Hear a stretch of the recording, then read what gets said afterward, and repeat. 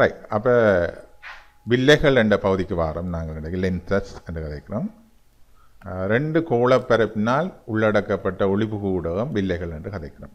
அப்போ நீங்கள் ஓலவெல்ல பார்த்துருப்பீங்க, நான் உங்களுக்கு காட்டுறேன். 2 கோளப்பரப்பால் இருக்கும். ஒன்று குவி வில்லையாக இருக்கும், குழி வில்லையாக. சரி, அப்போ 2 கோளப்பரப்பால் அடைக்கப்பட்டு இருக்கு அந்த வில்லைகள். ரைட்.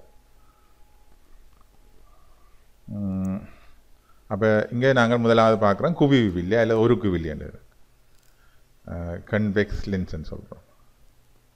அப்போ ஒரு குவில்லி என்று சொன்னால் நடுப்பகுதியில் தடிப்பமான வில்லைகளை தான் நாங்கள் குவி வில்லைன்னு கதைக்கிறோம். இங்கே காட்டியிருக்குன்னு பாருங்க, 3 லென்ஸு 3 வகைகள். அப்போ இதை நாங்கள் சொல்கிறோம் ரெட்டை குவி வில்லை. நடுப்பகுதியில் தடிப்பாக எப்பவும் இருக்கும். இப்போ இந்த தளக்குவி வில்லை, சரிதானே? இதுதான் தளக்குவி வில்லை. மற்றது பிறையுறு வில்லை. இப்போ 3 வில்லைகளாக நான் குவி வில்லையில் 3 பகுதியாக பார்க்குறோம். 3மே குவிக்கிற வேலையை தான் செய்யும் எல்லாமே. இந்த இப்போ நீங்கள் தலைமண்டோன்னு யோசிக்க தேவையில்லை. இதுவும் சமாந்தர கவிர குவிக்கிற வேலையை தான் செய்யும். ஒரு குவில்லை எல்லாமே இதுவும் அதே தான், இதைத்தான் செய்யும். அப்போ 3 வில்லைகளை நாங்கள் பார்க்குறோம். இந்த குவி வில்லையில் ரெட்டை குவில்லை, தளக்குவில்லை, பிறையுருவில்லை. நடுப்பகுதியில் ஆனால் தடிப்பம்ன்றதை கவனித்து கொள்ளுங்க. நடுப்பகுதியில் தடிப்பம். ரைட். அடுத்தது குழிவில்லை, கன்கேவ் லென்ஸ் என்று வாரம். அதை விரிவில்லைன்னு சொல்கிறது, டைவர்ஜிங் லென்ஸ்ண்டு.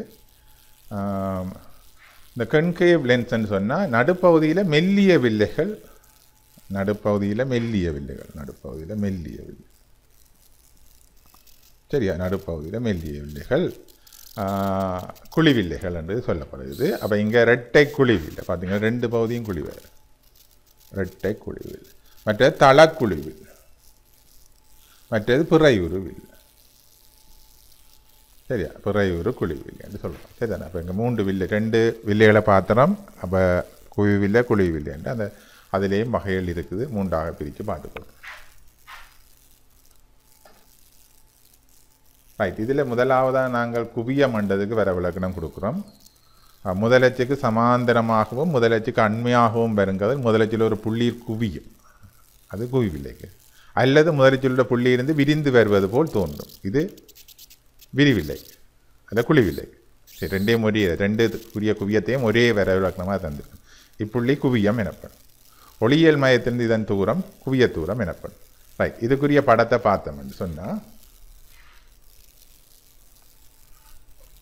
இங்கே முதலச்சுக்கு சமாந்தரம், முதலச்சுக்கு இந்த புள்ளியை தான் நாங்கள் குவியம் என்று கதைக்கிறோம். சரியா? எஃப்ஆல குறிப்போம். இப்போ அதில் இதில் விளங்கணும், இது ஒளியியல் மையம், சியால் குறிப்போம். அப்போ இதுக்கிடப்பட்ட தூரம் தான் குவிய தூரமாக அமையும். அப்போ இது குவிவில்லை. இந்த விலையை செய்து சமாந்தர கவிர முதலச்சில் ஒரு புள்ளி, இதுதான் முதலச்சு.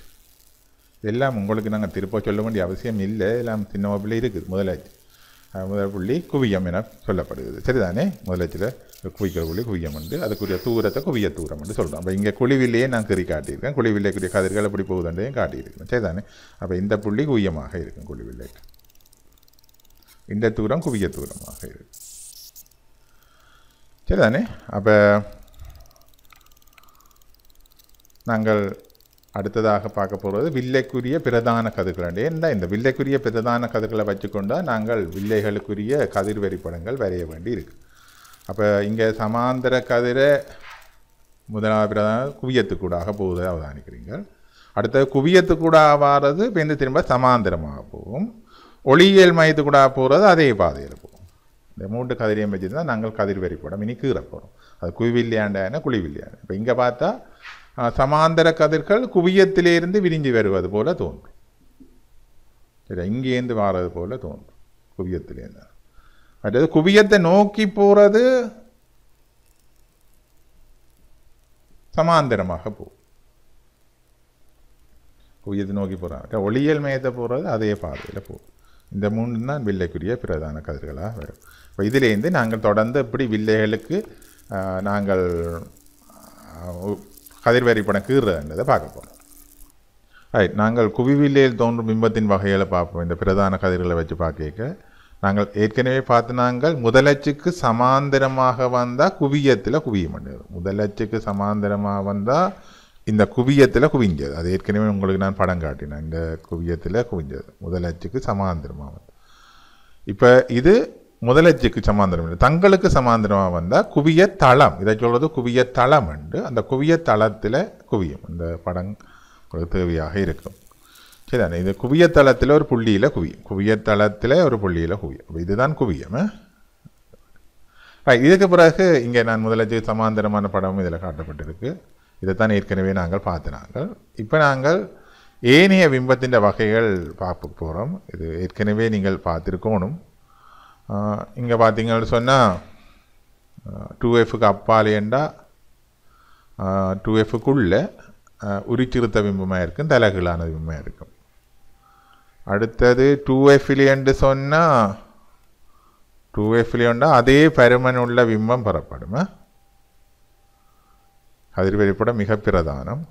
அதே பருமனுள்ள பிம்பம் தலைகீழான பிம்பம் பெறப்படும். 2Fக்கும் Fக்கும் உள்ளே என்று சொன்னால் 2Fக்கு அப்பால் உருப்பெருத்த பிம்பம் பெறப்படும்.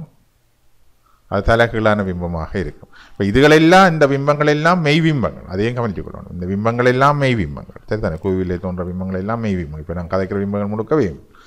அடுத்த குவியத்திலே என்றால் முடிவிலியில பிம்பம் பெறப்படும் என்று சொல்லப்படுது. சரியா? குவியத்தில் இருக்க பிம்பம் முடிவிலியில் பெறப்படுது. அடுத்து குவியத்துக்குள்ளே என்று சொல்லிக்க உருப்பெருத்த மாய பிம்பம். அதுதான் மிக பிரதானம். உருப்பெருத்த மாய பிம்பம், அத்துடன் நிமிந்த பிம்பம். ஒரே பிம்பம் குவியலில் நிமிந்தது இந்த குவியத்துக்குள்ளே தான். அதையும் கவனித்துக் கொள்ளணும். அப்போ குவியத்துக்குள்ளே தோன்ற இந்த பிம்பம் வந்து நிமிந்த பிம்பமாக இருக்கும். அது மாயமானதாக இருக்கும், நிமிந்ததாக இருக்கும். ரைட். குழிவில்லைக்கும் இதே மாதிரி பார்க்க முதலச்சுக்கு சமாந்தரமாக தங்களுக்குள்ள சமாந்தரமாக வந்தால் முதலச்சுக்கு இது சமாந்தரம் இல்லையே. இது முதலச்சுக்கு சமாந்தரம் இல்லை. கவனம் விளங்கும். இதுதான் முதலச்சு. அப்போ இதுகள் வந்து இந்த குவிய தளத்தில் ஒரு புள்ளியில் குவியும்.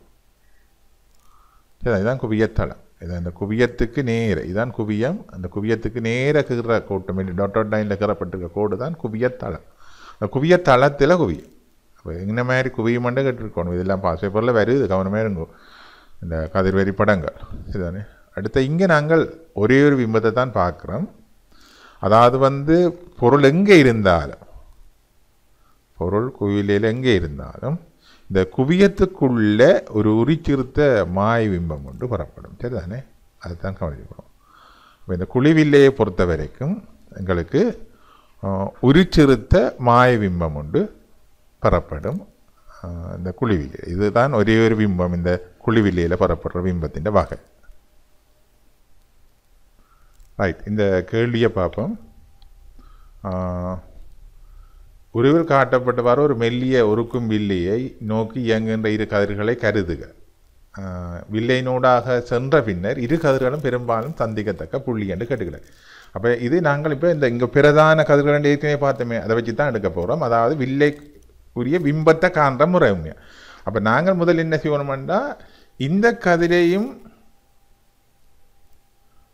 கதிரையும் நீட்டி உண்மையாக பொருள் எங்கே அமையுதுன்றதை பார்க்கணும். அது எஃப்க்குள்ளே அமையுதா 2Fக்குள்ளே அமையுதான்னு நாங்கள் முதல் பார்க்கணும். அப்போ அதுக்கு நாங்கள் அந்த ரெண்டு கதிரையை நீட்டினா எங்களுக்கு இங்கே பொருள் இங்கே தான் வரப்போகுது. இப்போ இது ரெண்டு கதிரையை நான் நீட்டி இருக்கிறேன், இங்கே தான் இந்த பொருள் அமை. சரியா? அப்போ அது அமைஞ்ச பிறகு என்ன செய்கிறோம் நாங்கள், அதுக்குரிய பிறகு இந்த பொருளுக்குரிய பிம்பம் எங்கே அமையுதுன்னு நாங்கள் பார்ப்போம். அதுக்கு என்ன நான் சொன்னான் உங்களுக்கு பிரதான கதிர்கள் ரெண்டாக கீறேன். இது ஒரு முதலச்சுக்கு சமாந்தரமாக போகிற கதிரை கீறி காட்டியிருக்கிறேன். மற்றது ஒளியியல் மையத்துக்குள்ளால் போகிற கதிரை ரெண்டாக கீறி காட்டியிருக்கிறேன். அப்போ அது வந்து ரெண்டும் எங்கே நடக்குது, இங்கே சி என்ற இடத்துல பிம்பத்தை அமைக்குது. அப்போ உங்களுக்கு பார்த்து கிளியராக பாருங்க. அது நாங்கள் இனி பார்ப்போம் திருப்ப. இது 2F ஃபண்டு இங்கேக்க வந்து என்று சொன்னால் இங்கே 2Fக்கு அப்பால் தான் அந்த பிம்பம் பெறுது. சரியானே?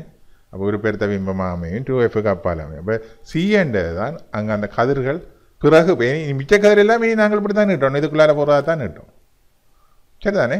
அப்போ இந்த சி என்ற பாயிண்ட் தான் எங்களுக்கு இந்த வார கதிர்கள் போகிற இடமாக அமைய போகுது. சரிதானே? ரைட். அடுத்தது இங்கே ஒரு கேள்வியை பார்த்தோம்னா 8 சென்டிமீட்டர் குவிய நீளத்தோட குவிவில்லி ஒன்று 6 சென்டிமீட்டர் குவிய நீளத்தை கொண்ட குழிவில்லி ஒன்றின் இடது பக்கத்தில் 2 சென்டிமீட்டர் தூரத்தில் வைக்கப்பட்டுள்ளது. சரி, அப்போ இது இந்த குவிய நீளம் F = 8 சென்டிமீட்டர். 2 சென்டிமீட்டர் நீளம் உள்ள இடைவெளியில் இது வைக்கப்பட்டிருக்கு. இது இந்த குவிய நீளம் 6 சென்டிமீட்டர். கவனம் வழங்கிக்கொள்ளும். 6 சென்டிமீட்டர். ஒரு சென்டிமீட்டர் விட்டுடைய சமாந்திர ஒரு நிற ஒளிக்கட்டி ஒன்று இடது பக்கத்தில் காட்டப்பட்டது போல குவிவில்லையின் மீது படுகிறது. குழிவில்லையை விட்டு வெளியேறும் கட்டையானது. அப்போ இது சமாந்தரமாக வருகிறதல்லோ இந்த கட்டை 1 சென்டிமீட்டர். அப்போ இது என்ன செய்யும்? இந்த 8 சென்டிமீட்டர் குவியத்தை நோக்கி போகும். அதை கிருவோம்.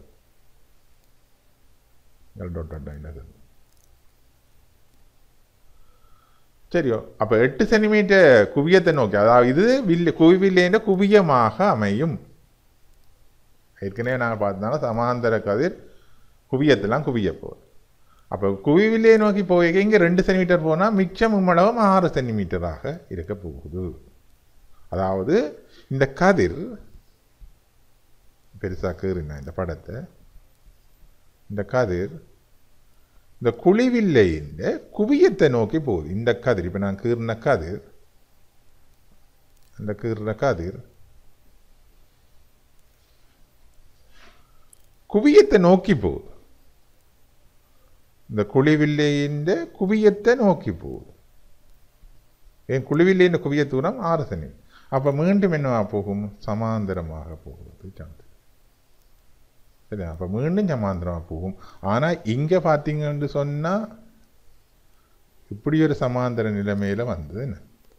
அப்போ இங்கே இந்த விட்டத்துக்கும் இந்த விட்டத்துக்கும் உரிய நிலைமையை பார்த்தீங்கன்னு சொன்னால் ஒடுங்கி போகுது என்ன? அப்போ 1 சென்டிமீட்டரை விட குறைந்த விட்டிழமுடைய சமாந்தர ஒளிக்கட்டியாக இருக்க மட்டும் நாங்கள் கொடுக்கலாம். இதெல்லாம் கதிர்வரி படம் பிரதானம் என்றதை நான் சொல்லி காட்டுறேன். அதான் கதிர்வரி படங்களுக்குள்ள சம்பந்தமாக வந்த கேள்வி. அப்போ இதெல்லாம் ஈஸியாக செய்து முடிக்கலாம். இதை போல் பேருந்தும் திருப்ப ஒரு கேள்வி போட்டுக்கிறோம். இங்கே என்னென்னா 1 மில்லிமீட்டர் விட்டமுள்ள ரேசர் கட்டி ஒன்று உருவில் காட்டப்பட்டவாறு இரு குவியலை பயன்படுத்தி 10 சென்டிமீட்டர் விட்டமுள்ள ஒரு கட்டியாக மாற்றப்பட வேண்டி உள்ளது. 2ஆம் வில்லையின் குவிய தூரம் F2 எனதும் 1ஆம் வில்லையிலிருந்து அது வைக்கப்பட வேண்டிய தூரம் D எனதும் பெருமானங்கள் எடுக்கிறேன். சில கேள்வியில் வாசிக்க நாங்கள் இன்னொரு கேள்விகளுக்கு ஆன்சர் எடுக்கணும். பிறகு பார்த்தீங்கன்னா கேட்டிருப்பான் லேசர் கட்டியை வில்லையில கொண்டு முறிவடியை செய்யலாம்ட்டு ஏற்கனவே நான் ஒரு கூட்டொண்டு கேட்டு போட்டுருந்தேன். பார்த்தீங்கன்னா அப்போ இதுகளெல்லாம் அந்த கேள்விகள் நீங்கள் படிக்க அதே ஞாபகத்தில் வச்சுக்கொள்ளணும். அப்போ இங்கே நாங்கள் லேசர் கட்டியை முறிவடியை செய்யலாம்ன்ற நிலைமைக்கு வரோம். சரிதான். அப்போ இங்கே 1 மில்லிமீட்டர் விட்டமுள்ள கட்டி ஒன்று ஒரு காட்டப்பட்டவாறு இரு குவிவில்லை பயன்படுத்தி 10 மில்லிமீட்டர் கட்டியாக மாற்றப்படும். அப்போ இங்கே 1 மில்லிமீட்டர் 10 மில்லிமீட்டராக மாற்றணும். ரெண்டால் இதுக்குரிய கதிர் வரிப்படம் இது சமாந்தரமாக வர்றது கட்டாயம் குவியத்துக்கூடாதான் போகும். இது குவியத்துக்குள்ளாகத்தான் போகும். அப்போ இது இது இந்த குவியமாக அமைய வேணும். அது விளங்கணும். பிறகு இந்த புள்ளி இந்த வில்லையின், அதாவது இந்த புள்ளி இந்த குவிய புள்ளி இந்த வில்லைக்கு மீண்டும் குவியமாக அமைஞ்சு போனால் இங்கே போய் கதிர் பேர்ந்து மீண்டும் சமாந்தரமாக போகிறது சான்ஸ். அப்போ இந்த கதிர் வரிப்படம் உங்களுக்கு கிளியராக இருக்கும். அப்போ சமாந்தரமாக வர்றது குவியத்துக்குள்ள விடும். அந்த குவியத்தோட மற்ற குவியம் இந்த வில்லையின் குவியம் பொருந்திச்சேண்டா மீண்டும் சமாந்தரமாக போகும். அப்போ இது எங்களுக்கு 10 மில்லிமீட்டர்னு தெரியுது. அப்போ இது 10 மில்லிமீட்டர் சரிதானே. இது 1 மில்லிமீட்டர் தந்து கிடக்கு. எங்களுக்கு இது 1.5 தந்து கிடக்கு. இந்த தூரம் கேட்டு கிடக்கு. சரிதானே.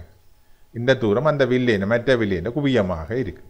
அப்போ உங்களுக்கு தெரியணும் இந்த 2 முக்கோணங்கள் இந்த முக்கோணமும் இந்த முக்கோணமும் ஒருங்கிசை இயல்பொத்துனா பக்கங்களுக்கு இடையில் உள்ள விகிதம் மற்ற பக்கத்தில் உள்ள விகிதத்துக்கு என்ன இருக்கும்? சமனாக வீதங்கள் சமனாக அமையும். அப்போ இந்த பக்கத்துக்குள்ள வீதத்தையும் இந்த பக்கத்து வீதத்தையும் எடுத்தோம்னு சொன்னால் 1/10 வரும்.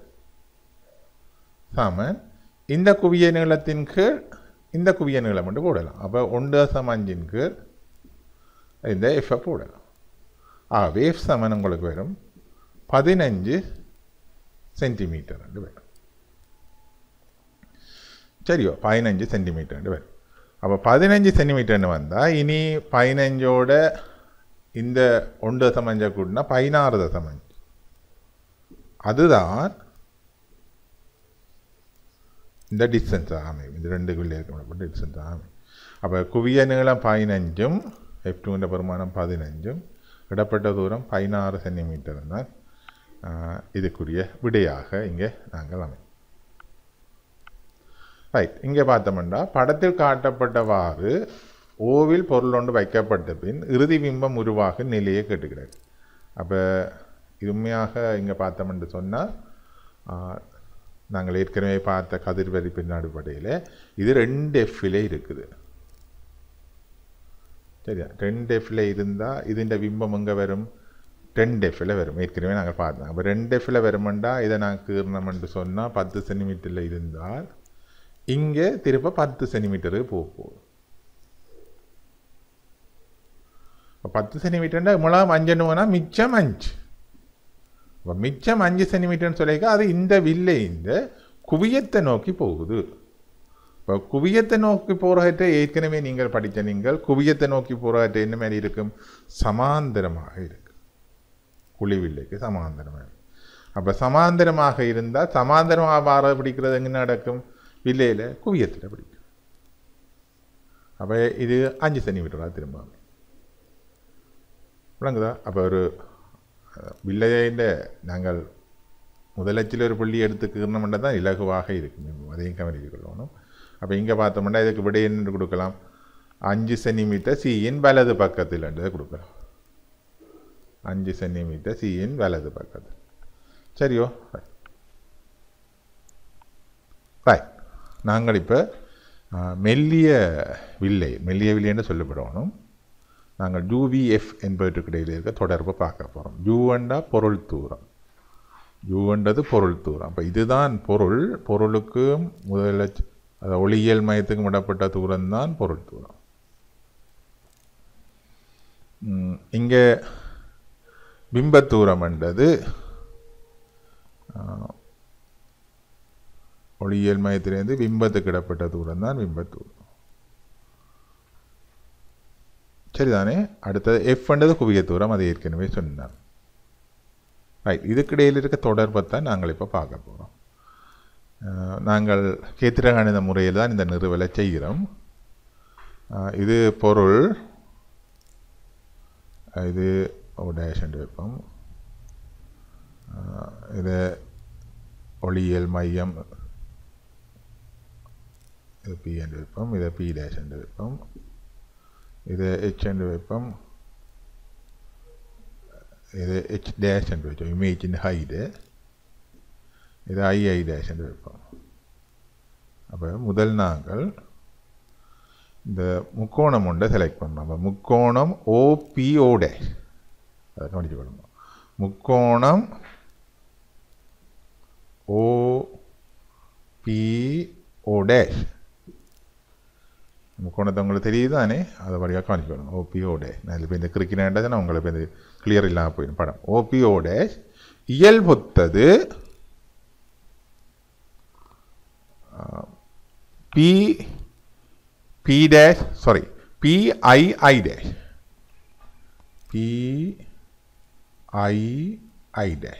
இந்த ரெண்டு முக்கோணங்களும் இயல்பொத்தது. இந்த ரெண்டு முக்கோணங்களும் இயல்பொத்தவையாக காணப்படும். அந்த ஓலவெல்ல படித்த இயல்பொத்த வேண்டாம், இயல்பொத்த 3 கோணங்கள் சமனாக காணப்படுது. இங்கே பார்த்தீங்கன்னா இது குத்த எதிர்கோணம், மற்ற கோணம், இந்த கோணம். சரி, அதிலுக்கெல்லாம் நான் உங்களுக்கு சொல்ல மாட்டேன், வேண்டாம், மற்றதெல்லாம் பார்க்கலாம். இப்போ ரெண்டு முக்கோணம் இயல்பொத்தது. இயல்பொத்ததுன்னா நாங்கள் சொல்கிறோம் பக்கங்களுக்கு இடையில் இருக்கிற விகிதம் மற்ற பக்கங்களுக்கு இடையே விகிதத்துக்கு சமனாக்கணும். அப்போ H/H டேஷ் சமன்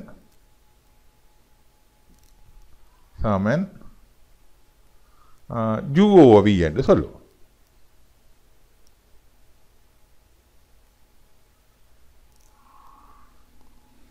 சரியா, UOV என்று சொல்கிறோம். ரைட். அப்போ இங்கே அடுத்ததாக நாங்கள் பார்க்கிறது இந்த முக்கோணம்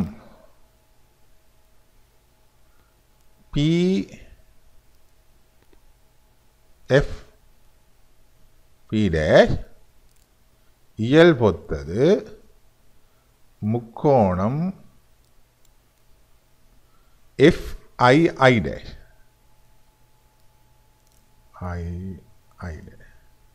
இந்த ரெண்டு முக்கோணமும் இயல்பொத்தது.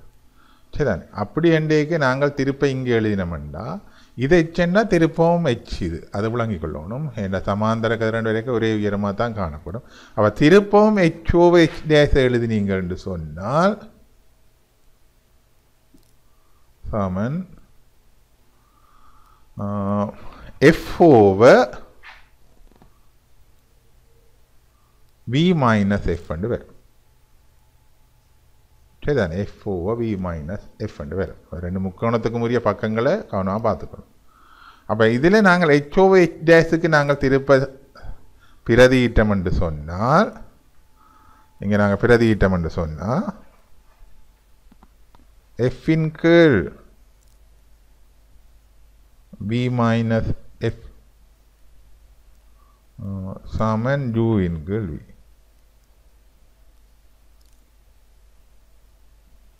இதை தலைகளாக்கினோம்னா V minus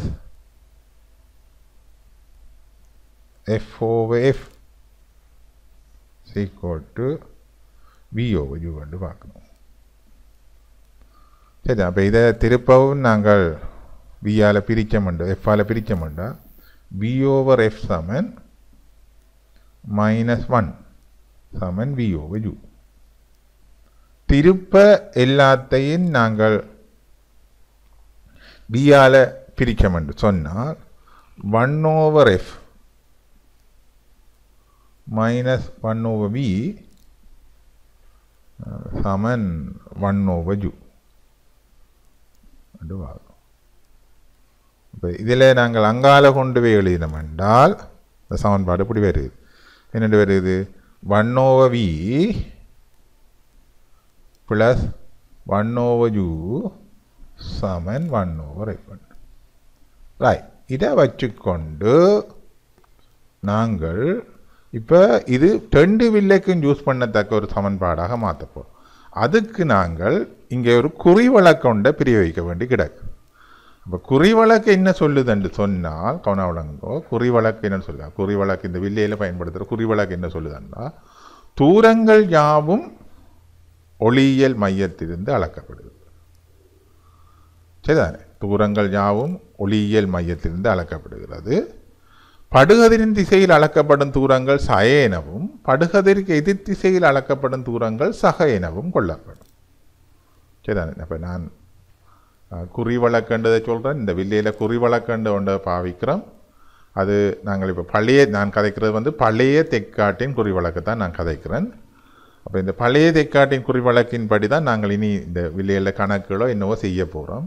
அப்போ தூரங்கள் யாவும் ஒளியியல் மையத்திலிருந்து அளக்கப்படும்.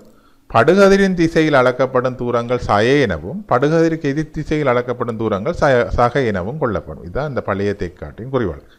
அப்போ நாங்கள் இங்கே V என்ற தூரத்தை பார்க்க படுகதிரின் திசையில் தான் போகிறோம் ஒளியியல் மையத்தில். அப்போ V மைனஸ் ஆகிடும். யூவை பார்க்க ஒளி கிடைக்க இந்த ஒளியியல் மையத்திலேருந்து எதிராக போகிறோம். படுகதிருக்கு இந்த தான் படுகதிருக்கு எதிராக. அப்போ U ப்ளஸ் ஆகும். அதுபோல் F மைனஸ் ஆகும். அப்போ நாங்கள் இங்கே கடைசியாக குறிவழக்க பாவிச்சு தான் இதை ஒரு பொது சமன்பாடு கொண்டு வரோம். அப்போ அதன் அடிப்படையில் 1/-V ப்ளஸ் 1/U சமன் 1/-F என்று வரும். இப்போ இதில் மைனஸால் எல்லாத்தையும் பெருக்கி விட எங்களுக்கு ஒரு சமன்பாடு வருது. ரெண்டாவது நான் மேலே எழுதி விடுறேன். 1/V இதுதான் வில்லை சமன்பாடாக நாங்கள் சொல்லுவோம். -1/U சமன் 1/F. சரிதானே? இதுதான் வில்லை சமன்பாடு. விளங்குதோ? அப்போ இந்த சமன்பாட்டை பாவிச்சு தான் நாங்கள் இன்னும் கணக்கில் பார்க்க போகிறோம். ஒரு காலம் நிறுவல் அவனவா வரையே இல்லை இந்த இதில். ஆனால் நிறுவல் தெரிஞ்சிருக்கணும். அப்போ இதில் இன்னொன்றையும் பார்க்குறோம். உருப்பெருக்கம் ஓ லெவலில் படிச்சிருப்போம். உருப்பெருக்கம்ண்டா என்ன சொல்ல போகிறது? பிம்பத்தின் உயரத்தின் கீழ் பொருளின் உயரம். சரிதானே? அப்போ இதை பார்த்தா உருப்பெருக்கம்ண்டா என்ன? பிம்ப உயரம் H' பிம்ப உயரம் h டேஷ். இங்கே பார்த்தீங்கன்னா பிம்ப உயரம் h டேஷ். அப்போ h டேஷின் கீழ் h தான் உறுப்பெருக்கம் உண்டு. பிம்ப உயரத்தின் கீழ் பொருள் இருக்குது. அப்போ அது என்னென்று வரும் b/u. அப்போ இந்த ரெண்டு சமன்பாட்டையும் பாவித்து தான் நாங்கள் கணக்குகளை செய்ய போகிறோம். சரிதானே? சரி, இங்கே ஒரு கேள்வியை பார்ப்போம். ஒரு குவியிலேருந்து 10 சென்டிமே தூரப்பட்ட ஒரு பொருளின் பிம்பத்தின் பருமன் பொருளின் பருமனின் இருமடங்காகும். பிம்பம் நிமிர்ந்தும் இருப்பின் வில்லையின் குவியத்தணும். இது சில பேர் இதை கவனிக்கிறது. பிம்பம் நிமிர்ந்திருப்பின் அதையும் சொல்லியிருக்காங்க. அப்போ அதுக்காண்டி தான் நான் சொன்னால் கதிர் வரைபடங்கள் பிரதானம் வில்லை. அப்போ இப்போ இதுக்குரிய சும்மா ரஃபாக ஒரு படத்தை போட்டிங்கன்னு சொன்னால் குவியத்துக்குள்ள பொருள் வந்தால் தான் பிம்பம் நிமிர்ந்திருக்கு, மாய பிம்பம் நிமிர்ந்திருக்கு. அப்போ இது ஜூ, இது வி என்று போட்டிங்கன்னு சொன்னால் சரியா? கோவிலேருந்து 10 சென்டிமீட்டர் வைக்கப்பட்ட பொருள். அப்போ ஜூ சமன் 10. அதோட வில்லையின் 2 மடங்கு பொருளின் பிம்பத்தின் பருமன் பொருளின் பருமனின் இருமடங்குன்னு சொல்லப்படும் பிம்பத்தின். அப்போ விஓவ ஜூ சமன் 2, அவ வி சமன் 2 ஜூ கொண்டு வந்திருக்கு. அப்போ வி சமன் 20 வந்திருக்கு. இப்போ இனி நீங்கள் குவியில் குவிய தூரத்தை தீர்மானிக்கிறது பிரதிக்கணும். இப்போ 1/b மைனஸ் 1/u சமன் 1/f பிரதிக்கிறோம்.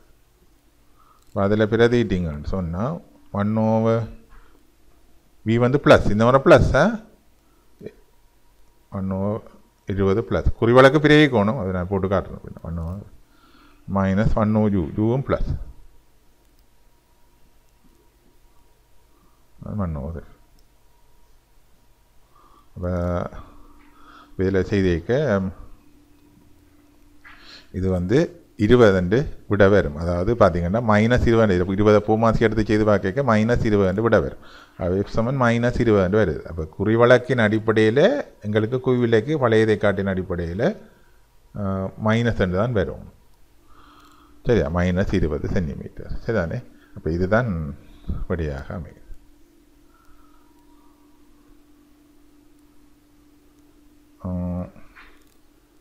ஒரு ஒளிக்குமுள் ஓவானது நீர்ப்பரப்பின் கீழ் 12 சென்டிமீட்டர் தூரத்தில் உள்ளது. அப்படிங்க பார்த்தீங்கன்னா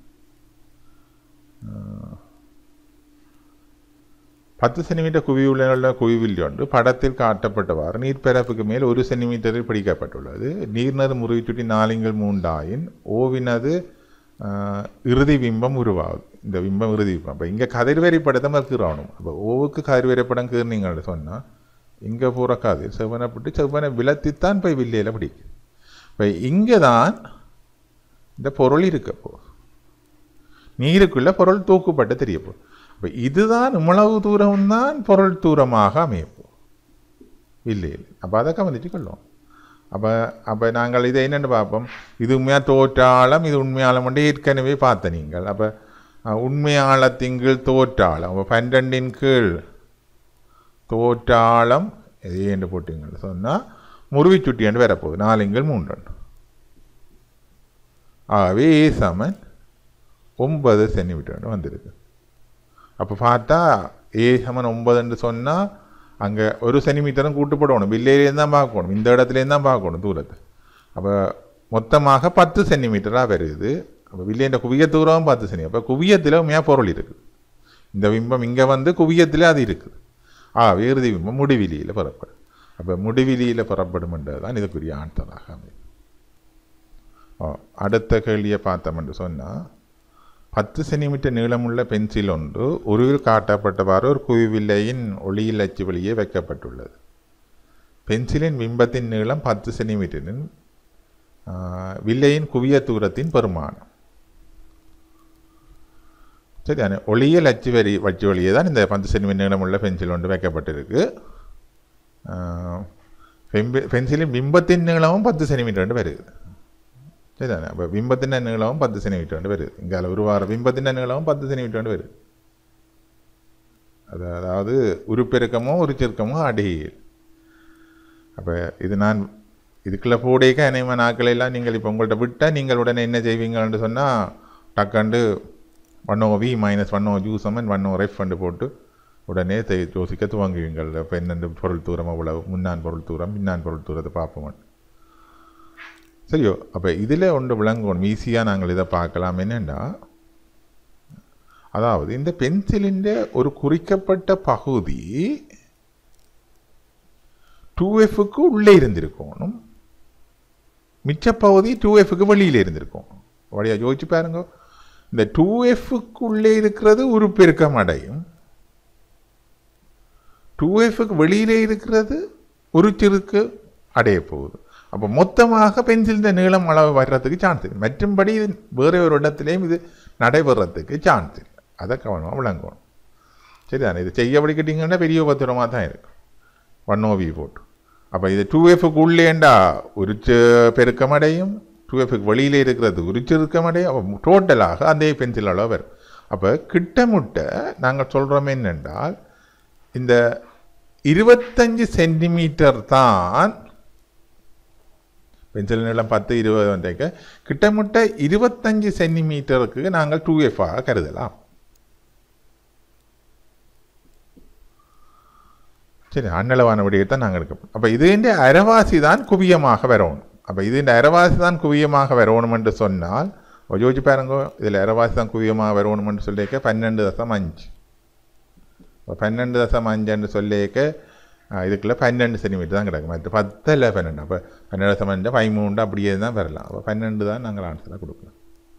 சரி, அப்போ இதில் நாங்கள் 1OV - 1OG 1OF பயன்படுத்தலை. அப்போ கவனமாக இருக்கணும். இந்த கதிர்வெறி படங்களை இயல்பானவரை பாவிக்க பழகிக்கொள்ளுங்க. சரிதானே?